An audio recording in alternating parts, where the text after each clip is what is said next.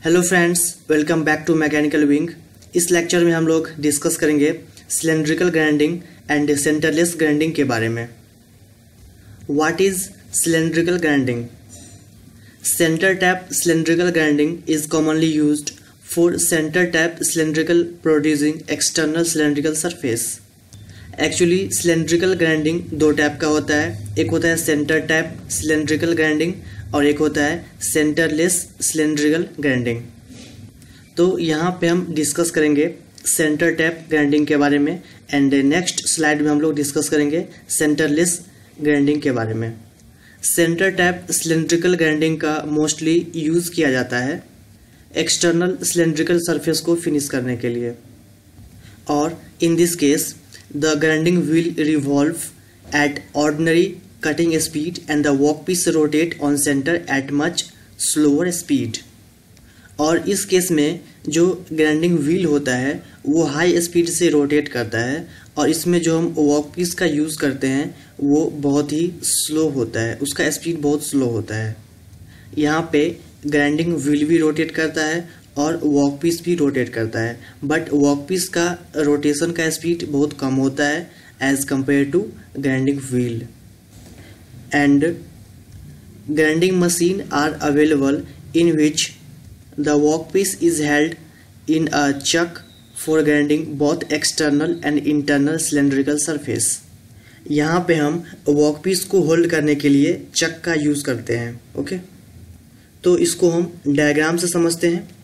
Okay, ये centre tap grinding है, ये हमारे पास ग्राइंडिंग व्हील है, ये ग्राइंडिंग व्हील शाफ्ट से कनेक्टेड है।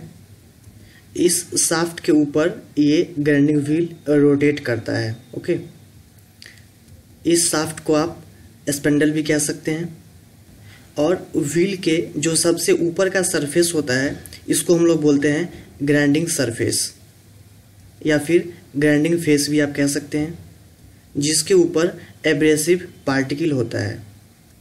ये हमारा वर्कपीस है और वर्कपीस कनेक्टेड है चक से। ये हमारा चक है। चक का काम होता है किसी भी वर्कपीस को होल्ड करना, और चक के दूसरे साइड हमारे पास है टेल स्टॉक। ये है डेड सेंटर जो कि टेल स्टॉक से कनेक्टेड है। इसको हम डेड सेंटर इसलिए बोलते हैं क्योंकि यहाँ पे कोई मोशन नहीं होता है, ये सिर्फ वर्कपीस को होल्ड करने का काम आता है। यदि हमारा वर्कपीस लॉन्ग हो तो वर्किंग के दौरान ये बेंड ना हो जाए, इसके लिए हम लोग इस डेड सेंटर का यूज़ करते हैं। ये डेड सेंटर वर्कपीस को सपोर्ट करने का काम करता है ताकि वर्किंग के दौरान ये बेंड ना हो। यहाँ पे आप देख सकते हैं कि टेल स्टॉक के साइड भी वर्क सेंटर है एंड चक के साइड भी वर्क सेंटर है, इसीलिए हम लोग इसको बोलते हैं सेंटर टैप सिलेंड्रिकल ग्राइंडिंग। और यहाँ से हम कूलेंट सप्लाई करेंगे between workpiece and grinding wheel. तो ये काम कैसे करता है? तो जब हम पावर सप्लाई करेंगे तो ये जो हमारे पास स्पेंडल है या फिर शाफ्ट है ये घूमना स्टार्ट हो जाएगा, और इस शाफ्ट के ऊपर ग्राइंडिंग व्हील है, सो ग्राइंडिंग व्हील भी रोटेट करना स्टार्ट हो जाएगा। ग्राइंडिंग व्हील हाई स्पीड से रोटेट करेगा और हम यहाँ भी पावर सप्लाई करेंगे तो ये चक रोटेट करना स्टार्ट हो जाएगा, और चक से कनेक्टेड है वर्कपीस, सो वर्कपीस भी रोटेट होना स्टार्ट हो जाएगा, बट इसका स्पीड बहुत कम होगा as compare to grinding wheel.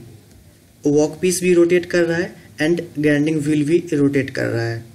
उसके बाद जैसे ही हम इस ग्राइंडिंग व्हील को इस वर्कपीस से टच करवाएंगे तो ये इस वर्कपीस से मटेरियल को रिमूव कर देगा, डैट मीन्स सरफेस को फिनिश कर देगा। तो ये है हमारा centre tap cylindrical grinding. Okay, अब देखते हैं कि इसका हम यूज़ कहाँ पे करते हैं।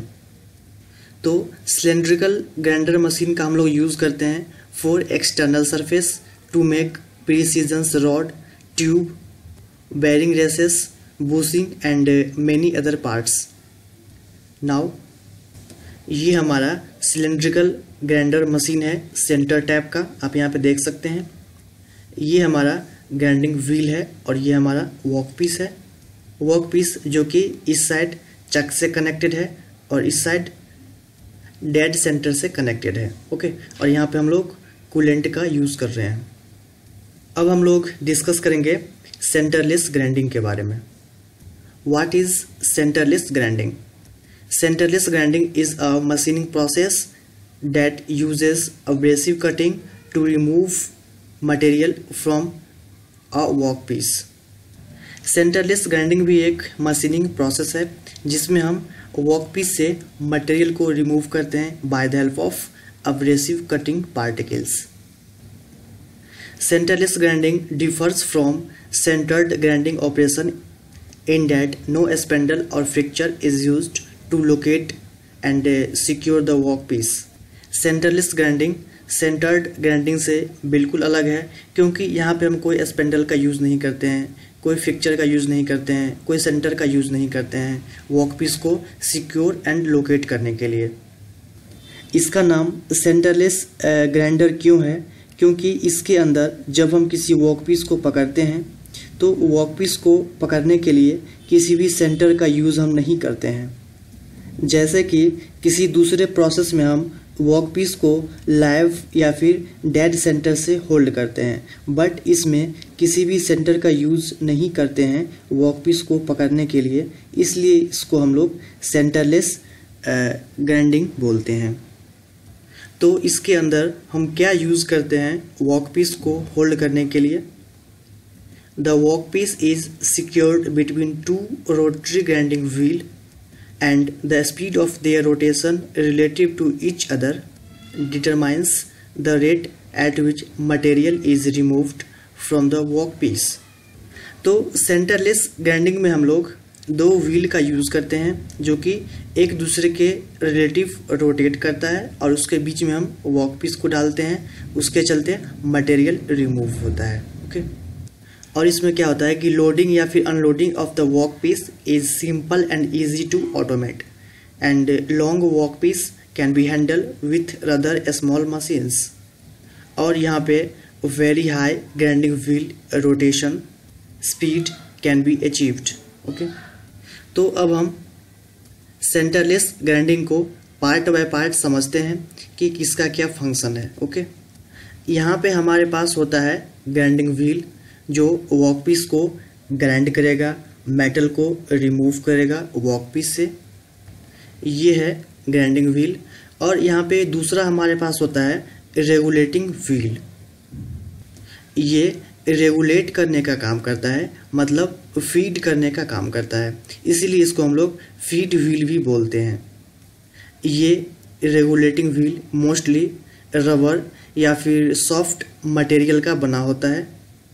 अकॉर्डिंग टू रिक्वायरमेंट यहाँ पे हम हार्ड मटेरियल का यूज़ कर सकते हैं। रेगुलेटिंग व्हील में मोस्टली हम लोग रबर का यूज़ करते हैं।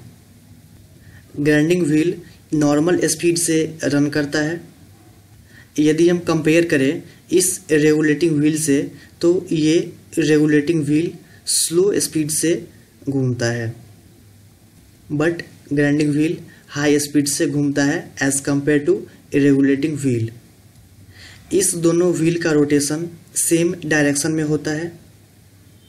नाउ इस दोनों व्हील के बीच हम वर्कपीस को डालते हैं। ये हमारा वर्कपीस है। ये वर्कपीस मेनली सिलेंड्रिकल होता है। कोई भी सिलेंड्रिकल रॉड यहाँ पे आप ले सकते हैं एज वर्कपीस। इस वर्कपीस के आउटर सरफेस को फिनिश करने के लिए हम इसका यूज़ करते हैं। इस वर्कपीस के सरफेस को ग्राइंड करने के लिए, अच्छी तरह से सरफेस को फिनिश करने के लिए हम इस पोजीशन पे इसको प्लेस करते हैं। ओके, और इसका सेंटर कुछ स्टेप से हमें मिलता है। बट यहाँ पे आप देख लीजिए कि वर्कपीस को यहाँ पे हमने प्लेस किया है, बट वर्कपीस के लिए हमने यहाँ पे कोई भी सेंटर का यूज़ नहीं किया है। डेड सेंटर हो या फिर लाइव सेंटर हो, किसी भी सेंटर का यूज़ हमने नहीं किया है। सो इसको हम लोग बोलते हैं सेंटरलेस ग्राइंडिंग। यदि ग्राइंडिंग व्हील क्लॉकवाइज रोटेट कर रहा है तो ग्राइंडिंग व्हील और वर्कपीस एक दूसरे के साथ एक्सटर्नल मेश बना रहा है। सो वर्कपीस एंटी क्लॉकवाइज सेंस में रोटेट करेगा जब एक्सटर्नल मेश बनता है तो एक दूसरे के अपोजिट मूव करता है, रोटेट करता है। ओके, तो ग्राइंडिंग व्हील यहाँ पे क्लॉकवाइज रोटेट कर रहा है, सो वर्कपीस हमारा एंटी क्लॉकवाइज रोटेट करेगा।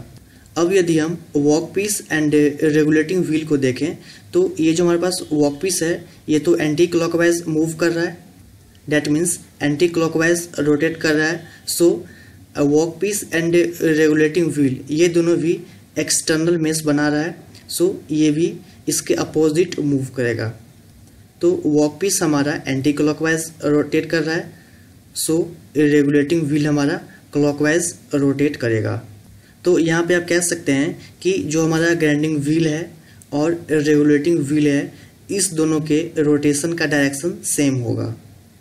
और वर्कपीस को प्लेस करने के लिए हम लोग एक ब्लेड का यूज़ करते हैं, इसको हम लोग एंगुलर टॉप ब्लेड भी कहते हैं। इस ब्लेड के हेल्प से हम वर्कपीस को एक पोजीशन देते हैं और ये ब्लेड ऊपर और नीचे मूव कर सकता है। तो जैसे हम पावर सप्लाई करेंगे तो ये हमारा ग्राइंडिंग व्हील रोटेट होना स्टार्ट हो जाएगा।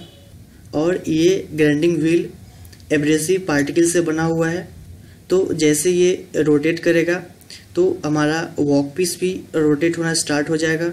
और जैसे ही वर्कपीस का सरफेस इस ग्राइंडिंग व्हील के कांटेक्ट में आएगा तो ये वर्कपीस का सरफेस फिनिश होना स्टार्ट हो जाएगा।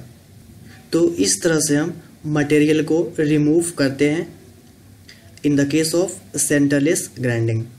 अब देखते हैं एप्लीकेशन ऑफ सेंटरलेस ग्राइंडिंग। इसका हम लोग मोस्टली यूज़ करते हैं। It is used for bolts, shafts, bearing, hubs, valves, needles, axles and पाइवोट्स etc. इसके लिए इसका यूज़ करते हैं। And it's special application for bars, tube, cylinders, rotors and balls etc. तो ये सभी प्रोडक्ट बनाने के लिए मोस्टली हम लोग सेंटरलेस ग्राइंडर मशीन का यूज़ करते हैं। और ये हमारा सेंटरलेस ग्राइंडर मशीन है, आप यहाँ पे देख सकते हैं। Subscribe to my channel for more videos. Thanks for watching my video. Thank you so much.